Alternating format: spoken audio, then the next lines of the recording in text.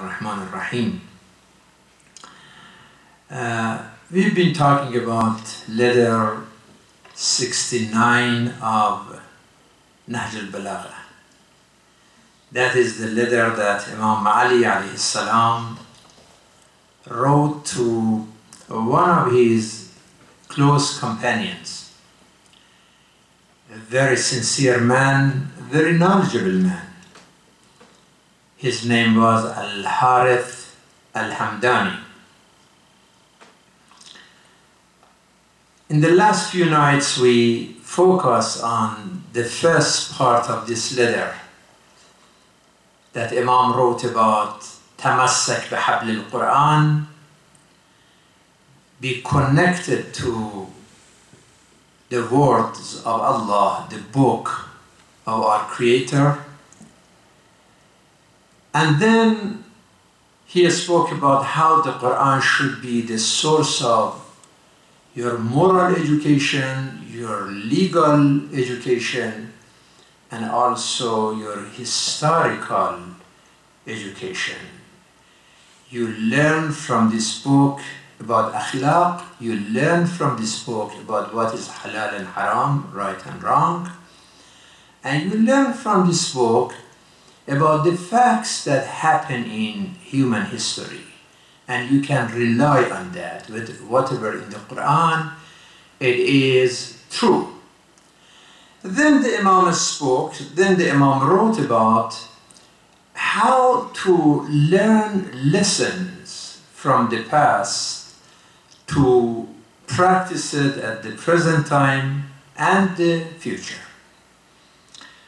Tonight we are going to focus on another line of this letter. The Imam wrote, وَأَكْثَرْ ذِكْرَ الْمَوْتِ وَمَا بَعْدَ الْمَوْتِ وَلَا تَتَمَنَّ الْمَوْتَ إِلَّا بِشَرْطٍ وَثِيقٍ. He's saying that, Ya Harith, remember the day of your departure repeatedly. He didn't say, وَذْكُرَ الْمَوْتِ, just remember death. He said, أَكْثَرْ means remember it repeatedly, a lot. Keep remember that there is a day of departure from this dunya. I'm not telling you to wish to die. That is not, a pleasant prayer to ask for death. He said, except you are sure that your next home is harmonious for you. I mean, if you are not ready, if you know that you have not saved enough for this trip, so what would be the point of dying now? It's better to take advantage of life and fix your future first. Without that, if you ask to die now, and there is nothing that you save for next life, that is not really something that may benefit you. So that is the point here, that Imam wants Harith to remember the day that he lives this life, and to remember that a lot. Somebody asked the Prophet Muhammad, peace be upon him, said, Ya Rasulullah, هل يحشر مع الشهداء أحد? Can someone, without being shaheed, without being martyred, but be considered one of the martyrs? قال نعم. The Prophet said, yes. من يذكر الموت في اليوم والليلة 20 مرة. If someone remembers his or her departure from this life, that always, he said at least 20 times a day.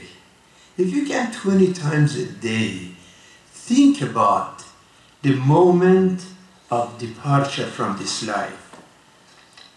you will be considered one of the martyrs. That means that God would reward you the rewards of the martyrs if you remember that transition 20 times a day.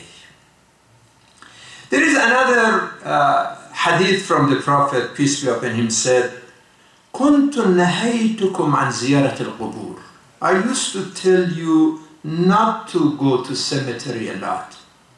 We don't know what was the reason why in the beginning Prophet didn't want his companion could go to cemetery a lot. There were some reason, because the Muslim community was new, the cemetery was mixed, and there were some confusion. And in the beginning the Prophet didn't encourage people to go to the cemetery.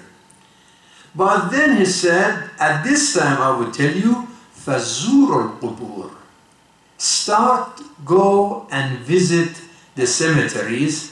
فَإِنَّهَا تَزْهَدُ فِي الدُّنْيَا وَتُذَكِّرُ الْآخِرَةِ. Because when you visit a cemetery, that would purify your soul, that makes you more humble, and at the same time it reminds you the akhirah. So in this case, the Prophet wants the Muslim community to remember the day of departure through visiting the cemetery. Because when you go and you see all the graves in the cemetery, you start thinking about death. Now, why the Quran does emphasize on the importance of remembrance of that departure? Number one is that death is a fact. وَأَنَّ السَّاعَةَ آتِيَةٌ لَا رَيْبَ فِيهَا. There is no doubt about death. Can anyone doubt, say, oh, I might be an exception. I'm not going to die. Everybody so far died, but I'm an exception. That is a wishy-washy thought. That is not real. لا ريب فيها. Allah himself says لا ريب فيها. There is no doubt about that. إن الساعة آتية لا ريب فيها. ولكن أكثر الناس لا يؤمنون. Though this is a fact, it's 100%, no doubt about it, but still majority of people don't believe it. Can you think about this? Can you believe that majority of people don't believe something that's 100%? Well, that is the foolishness that, ظَلُومًا جَهُولًا. The Quran says that we are ignorant about so many things. How can someone doubt death? وَاعْبُدْ رَبَّكَ حَتَّى يَأْتِيكَ الْيَقِينَ. The Quran says, worship the Lord till the moment that yaqeen. Yaqeen means certainty. Yaqeen in this verse means death. Is continue your worship till the time of yaqeen, the time of certainty, as it meant to be death. That means death is the time of truth, the time of certainty, the time of yaqeen. If this is something yaqeen means 100%, if this is something la rayba fihi, there is no doubt about that, then Imam Ali says, كيف غفلتم عما ليس يغفلكم. How can you forget something that's not going to forget you? How can you be negligent of something or someone that's not going to be negligent of you? While they are not going to forget you, how you forget them? Death is not going to forget you. How do you forget about that? إِنَّ غَدًا مِنَ الْيَوْمِ قَرِيبٍ. Imam Ali is saying that tomorrow is very near, very close to today. Now today is like Thursday, tomorrow is Friday. How far Friday from Thursday? Imam Ali is saying that the moment of death is just like tomorrow compared to today. In another time, Imam Ali said, أَيُّهَا النَّاسِ كُلُّ امْرِئٍ لَاقٍ مَا يَفِرُّ مِنْهُ فِي فِرَارِهِ. Means that you guys are escaping from death, while you will meet something that you are fleeing from. And the faster you are running, the sooner you are meeting with that. That is the reality. You are fleeing from that, but it is coming. So this is how much the ahadith and the ayat wanted us to remember repeatedly our road to our destination, which is death. Now, what is really the point of remembering death? If you remember death, is it something that just be sad, start crying that, oh, I'm going to die, and be depressed? And you say, well, if I'm going to die, why should I even have to work? There is no point of working and making money and getting married and having a job and buying a house or a car and all this headache. If I'm going to die, it's not even worth it. Does really remembrance of death mean to be sad, to cry, to be depressed, to be lazy, to be irresponsible? None of them. As a matter of fact, to remember death a lot means to have more appreciation for your life. It means to be more responsible for this life. To remember death means to show more happiness and more satisfaction that, oh, I'm alive, I have this gift of life, I'm so happy for this opportunity. As a matter of fact, we are so more satisfied than sad for being alive. This is a great gift, and we must use it. So why we should be sad about having such a great gift? The point about remembering death is just we know one day we have to say goodbye. Everybody's casket come here. Recently we had a janazah here, and somebody from the family came and was talking, a girl from the family, probably it was her grandfather. And she said, grandfather, I don't say, goodbye. I would say see you soon or see you later. That is the fact. That's not about saying goodbye to somebody who died like it was just for that person and goodbye, like you are here forever and you are gone. No. She said, see you later. That is the reality. If we have this idea in our mind that this is our destination, so what remembrance of death does is that we feel just more humble. We feel more pure.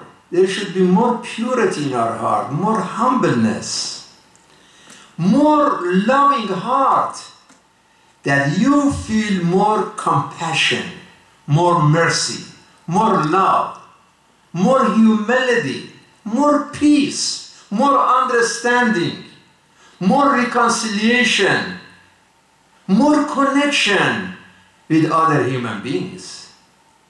So remembrance of death is not depression, it's not sadness, it's not laziness, it's not irresponsibility, it's not stop working, it's not be careless.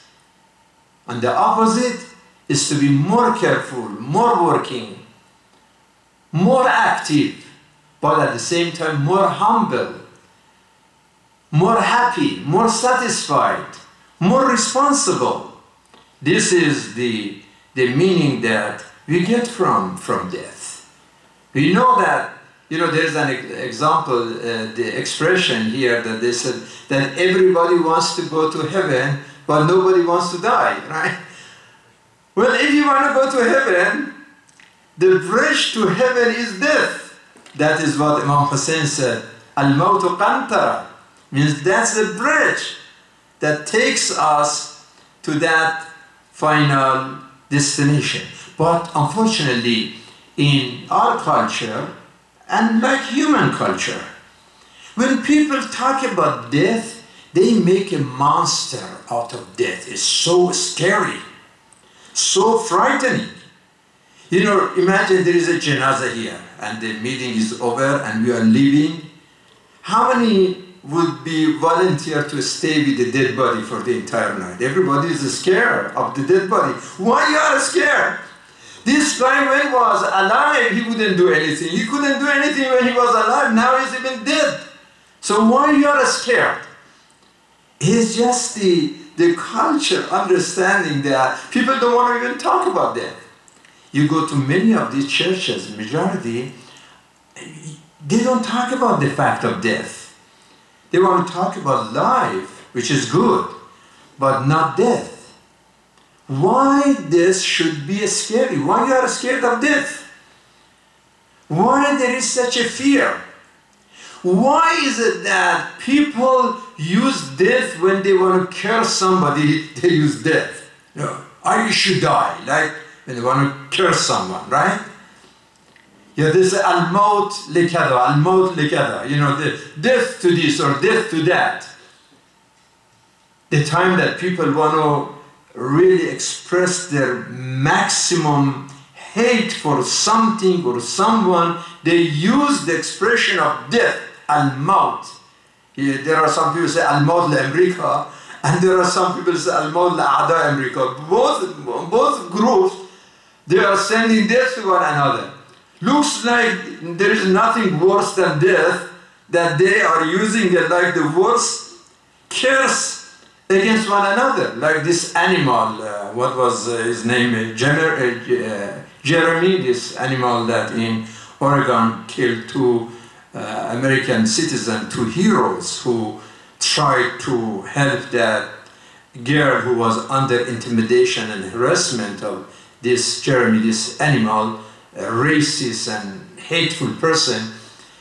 He was saying in the train that all Muslims must die. You know, the hate and racism and ignorance and ugliness and evil and ignorance and injustice of this individual of sending death to all Muslims. What kind of expression, what kind of evil intention and personality of a person to wish death to entire community or a country. So this is the fact that we need to analyze that. Why is it? Why is it that the death that should be something considered as a source of humbleness and kindness and mercy, it becomes a source of fear and something scary? The reason is that people do not understand the reality of death, because they have a wrong definition of death. They do not understand the reality of death. That is why they are scared, or they hate, or they don't want to talk about it, or they are sad to think about it. That is the reason. But if people have a real understanding that a death means الرجوع إلى الله, إليه ترجعون, that the moment of departure from this dunya is the moment of meeting with the Lord, then it's totally different understanding. If you say إِنَّا لِلَّهِ وَإِنَّا إِلَيْهِ رَاجِعُونَ, we return to our Lord. We belong to Him and we return to Him. If death means returning to the source of love and wisdom and truth and guidance and grace, that is Allah subhanahu wa ta'ala, then really death should be something even exciting. For Imam Ali, that, you know, the definition of Imam Ali or Imam Hussein, إِنِّي لَا أَرَى الْمَوْتَ إِلَّا سَعَادَةً. For him, even death is the moment of salvation. Why? Because they know the real meaning of death. They understand the purpose of this life, the meaning of this life, the beginning of this life, the end of this life. For them, that's different. This is why the Quran says, يا أيها الذين هادوا إن زعمتم أنكم أولياء لله من دون الناس فتمنوا الموت إن كنتم صادقين ولا يتمنونه أبدا بما قدمت أيديهم والله عليم بالظالمين قل إن الموت الذي تفرون منه فإنه ملاقيكم ثم تردون إلى عالم الغيب والشهادة فينبئكم بما كنتم تعملون. It's beautiful passage in the Holy Quran, talking with Yahud that they were so proud of themselves, and they said that we are the only friends of God. Nobody else have this connection, this friendship. We have a special friendship with God. And God is saying that if you are honest about this statement, that you are really friends of God, and you know when you die, you meet your friends. So why is it that none of you like to die? Why are you so scared of death if death means meeting with your friend? And you consider God as your only friend, you should be very happy to meet with Him. Why you are scared? And why you hate to die? That is not an honest thing. When Imam Hussein alayhi salam used to say, Sabran lakum ya bani al-karam fal-mawtu famal-mawtu illa qantara. Just be patient. Don't be scared of death. Because that is a bridge that takes you from this materialistic world. The moment of death is the moment of freedom from this small cage, this prison called dunya, and provide you with a flight to eternity, to heavens. So that moment is moment of liberation, the moment of freedom. That you are going to take this journey and to be settled in the residence of the righteous. That is paradise. So why are you worried from moving from prison to paradise? This is the understanding of the Quranic understanding of the death. So it's not something to be scared of. You know, to understand, to compare this life of this dunya with akhirah is to compare the life of a fetus, the baby in the womb of the mom, compared to this world. Now, you know, anytime that there is a delivery, the baby is crying because the baby wants to stay where it is, right? You think the womb of the mom is just comfortable, is heaven for the baby. Doesn't want to come to this world because the baby has no understanding. The baby thinks that the womb of mom is the best. But when he comes or she comes to this world and grow up, is any of us at this time would like to go back to the womb of the mom? None of us would like to do that, right? Because after you see this spacious world, and the sky, the heavens, the earth, the ocean, the rivers, the mountains, the stars, the trees, the flowers, the food, the water, people, all these beauties in this world, you don't wish to go back to the womb of your mom anymore. Is exactly the life of this dunya compared to hereafter, compared to akhirah. Since we have no idea about akhirah, we think that it's good to stay in this small cage. But when we realize that the world is different, we realize that the moment that we live this life is not the end of it, because we are scared because we think that death is the end of life. We think that death means nothingness. We think that when we die, when we turn to Adam, like everything ends, is total destruction. In reality, death is not total destruction. The death is just separation between our body and our soul. The body goes to the grave, right? The body dies, but the soul never dies. The soul never dies. And this is why still we go to the cemetery and still we say salam to people in the cemetery. It is not to the body that is buried under the ground. The salam is to their souls. And the souls, they receive this salam and salutation from us. It's exactly like you see the deceased people in your dream. How many times we have people who already died, we see them in our dream. That is soul, how we see them. This is our soul and their soul. Even now, you know, the technique of hypnotism. Have you seen that? I have seen that, like somebody comes and puts somebody in sleep, and then the sleeper is under the command of this guy. And the person is sleeping, the body is sleeping. But then he just talks with him and move him back and forth and commands him to do certain things. This is the soul of the person. The body is sleeping. This means that the soul is independent. The soul is the one that makes us. Like you and I will say, I. Who is this I? Is it my body or my soul?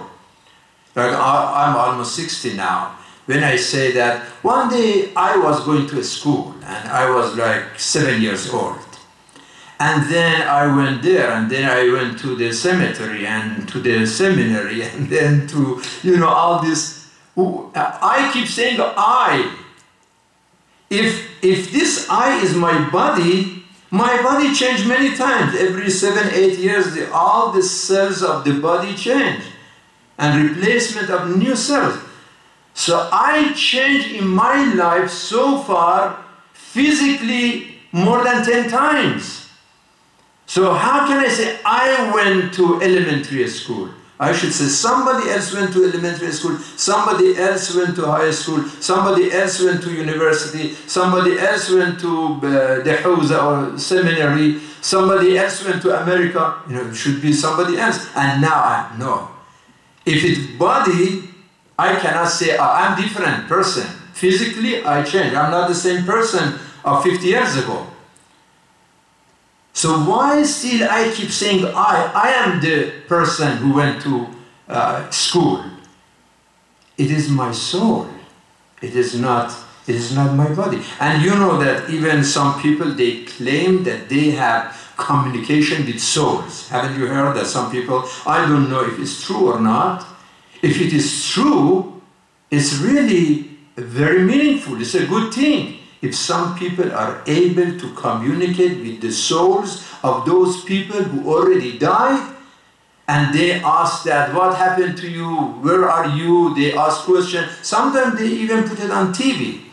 I'm not sure if it's true, but we know that, like the prophets, that the Imam, they were able to communicate with the souls of Amwat. They could do it. Now, if science and technology can do the same thing, that's just more confirmation for the fact that souls don't die, only the body dies. When we go to cemetery, we say, Assalamu ala ahli al-diyar, min al-mu'mineen wal-muslimin, antum lana farad, wa nahnu insha'Allah bikum lahiqun. Salam to you, O residents of Alam al-Arwah. You are ahead of us, and we will join you. That means that we are talking with the souls. Somebody is listening. You have heard about the story of Imam Ali alayhi salam, that when he returned from the battle of Siffin, and he arrived in Kufa, رجع من سفين فأشرف على القبور بظاهر Kufa. He stopped there at the cemetery in Kufa, and he started talking with the dead in the cemetery. He said, أما الدور فقد سكنت وأما الأزواج فقد نكحت وأما الأموال فقد قسمت هذا خبر ما عندنا فما خبر ما عندكم. ثم التفت إلى أصحابه فقال عليه السلام أما والله لو أذن لهم في الكلام لأخبركم أن خير الزاد التقوى. He said, now, first I want to say salam to you. And secondly, I want to share some information with you. You know, after you died, what happened? Number one, some of you who left a wife after you, and your wives still alive, many of them, they already married. Now they are with different people, different husbands. That's what happened to your wives. The houses that were your residence occupied by some other people. Some other people have no idea. Now they are enjoying living your houses. And the money that you killed yourself to collect, the money distributed. You are not using it, other people are using it. So the wives are gone, the houses are gone, the property gone, the money is gone. That is all we know about what happened after you died.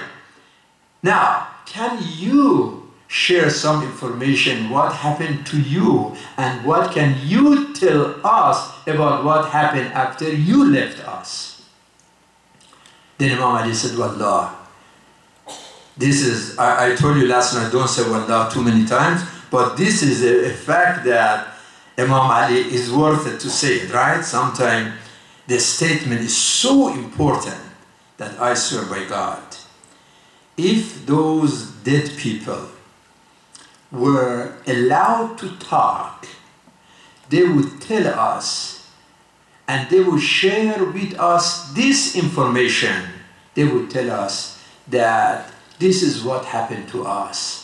We came here and we realized that the best saving for this second life is a taqwa, to be pious, to be mindful of God, to have good relationship with your Lord.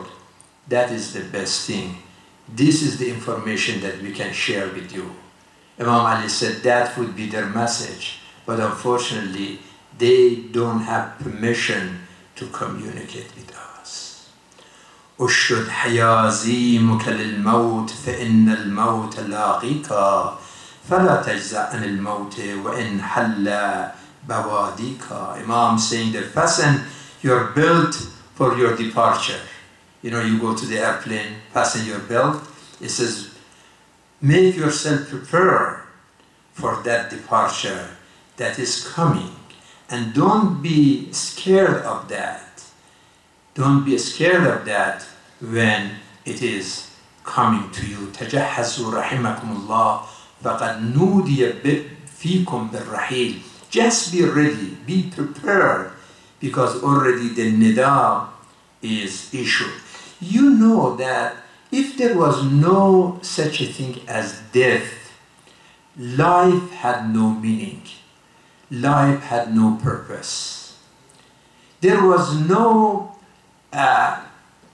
fact about God's justice. How can you claim and how can you believe in justice of God and wisdom of God if there was no day of judgment and no death?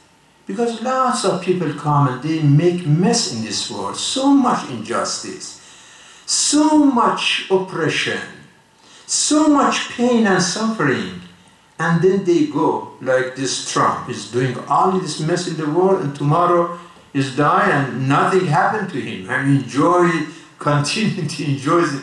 There should be a justice at the end to take care of those people who created this. So in this case, then, life is just a test, life is an exercise, life is a period of preparation. And the Prophet said, and I'm concluding with this, he said, would you like me to promise you paradise? I mean, everybody loves that. Everybody loves to go to paradise. And the Prophet said, if you promise me 6 things, I promise you paradise. What are those 6 things that the Prophet made a promise to take us to paradise if we practice those things? He said, اضمنوا لي ستا من أنفسكم أضمن لكم الجنة. I promise you paradise if you promise me these 6 things. اصدقوا إذا حدثتم. When you talk, tell the truth, number 1. وأوفوا إذا وعدتم. When you promise, practice it. Fulfill your promise. وَأَدُّوا إِذَا اؤْتُمِنْتُمْ. Be trustworthy when you are trusted. When people trust you, then show trustworthiness. وَاحْفَظُوا فُرُوجَكُمْ. Control your sexual desires. وَغُضُّوا أَبْصَارَكُمْ. And your eyes. وَكُفُّوا أَيْدِيَكُمْ. And your hands. If you are able to do these 6 things, the Prophet said, أَذْمِنُوا لَكُمُ الْجَنَّةِ. It is so sad that in this world, the absence of these 6 moral qualities cause all this chaos, all these crimes, all this confusion in this world. The absence of honesty, the absence of fulfillment of the promise, the absence of trust, the absence of modesty and morality cause such a world that it is like a jungle. And why people suffer from this? Because they do not remember that death. This is why Imam Ali says, وَأَكْثِرُوا ذِكْرَ الْمَوْتِ. Not أُذْكُرْ ذِكْرَ الْمَوْتِ. أَكْثِرُوا ذِكْرَ الْمَوْتِ means to remember repeatedly and increasingly the fact of life. The problem of people, يَعْلَمُونَ ظَاهِرًا مِنَ الْحَيَاةِ الدُّنْيَا وَهُمْ عَنِ الْآخِرَةِ غَافِلُونَ, that they see this, the appearance of this world, and they are negligent of Hayatul Akhirah. So this is just another sentence from this letter number 69 that we explain why it is important to remember death. It is not to be sad, it is not to be scared. It is to appreciate the gift of life and to be satisfied to use this opportunity. Let me end with this definition that somebody talked about life and expressed the fact of the gift of life in this way. He said, life is an opportunity, benefit from it. Life is a beauty, admire it. Life is a bliss, taste it. Life is a dream, realize it. Life is a challenge, meet it. Life is a duty, complete it. Life is a promise, fulfill it. Life is a sorrow, overcome it. Life is a struggle, accept it. Life is a tragedy, confront it. Life is too precious, don't destroy it. Whoever said this about life said it correctly. Life is a gift as death is a gift, and both are there to test us. May Allah help us to be successful in passing the test of life successfully. It is very, very important, brothers and sisters, that we appreciate this life, that you and I, now we are here, we are alive, compared to those people who already died in the cemetery. They cannot do anything. We can do a lot. Somebody said, impossibility itself is saying, or impossible says, I'm possible, right? Impossible says, I'm possible. That means really there is no such an absolute impossibility in this life. If people are faithful, if they are determined, if they are disciplined, if they are willing to do things, there are a lot that we can do. The first thing is just to pray. That's the minimum thing. And we pray in this night of Jum'ah. اللهم ارزقنا توفيق الطاعة وبعد المعصية وصدق النية وعرفان الحرمة وأكرمنا بالهدى والاستقامة وسدد ألسنتنا بالسداد والحكمة واملأ قلوبنا بالعلم والمعرفة وطهر بطوننا من الحرام والشبهة وتفضل على علمائنا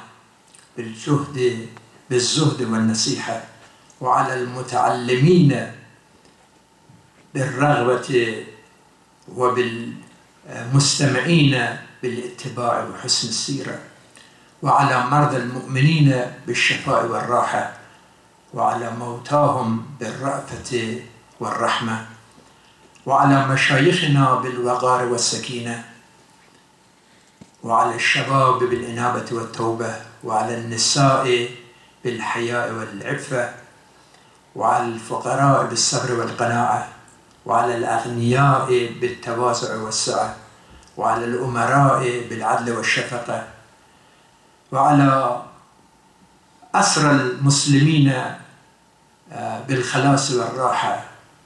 اللهم نسألك يا رب العالمين, we ask you, Lord of the world, to help those suffering people, the targets of terrorism in Kabul, in Cairo, in Beirut, in Baghdad, in Syria, in Sana'a, in Tripoli, in anywhere in this world, from our neighborhoods, when people are target of Islamophobia and ignorance and racism and hatred, to anywhere in this world that people are victims of oppression and injustice.